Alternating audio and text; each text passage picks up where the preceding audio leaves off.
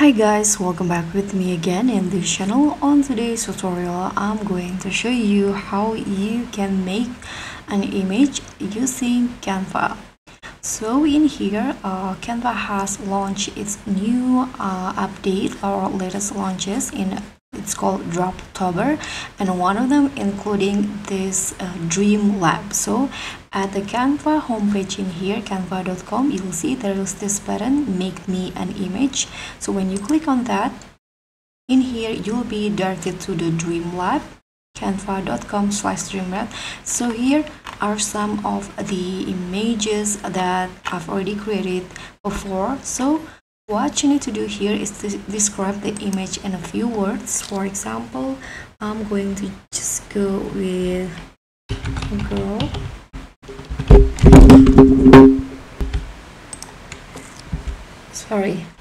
driving a red car, for example. Now here you can change the ratio or the size. So for example, I'm going to go with 16:9, and here you can also choose the style. There are some styles that you can choose in here: vector, vibrant, pop art, stock photos, sketch color, portrait, and others. So you can just choose which one. For example, I'm going to just go with creative. Now just tap on create. Now just let Canva generate the images based on the descriptions.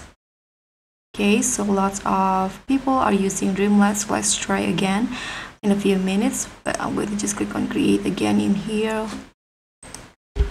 Okay, I've already tried a few times, but it's still busy, the server, I think. So let's try to change the prompt or the description and tap on create again and see if the problem is fixed.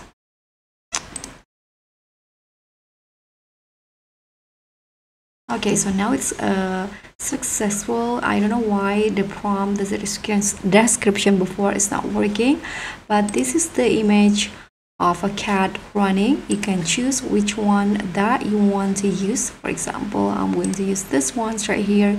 Here you can click on use in a design if you want to open it on the blank on a new canvas and then edit it again, but you can also hit on download to directly download this result. So that's all for me. Thank you so much for watching. Don't forget to like, comment, and subscribe. Also click on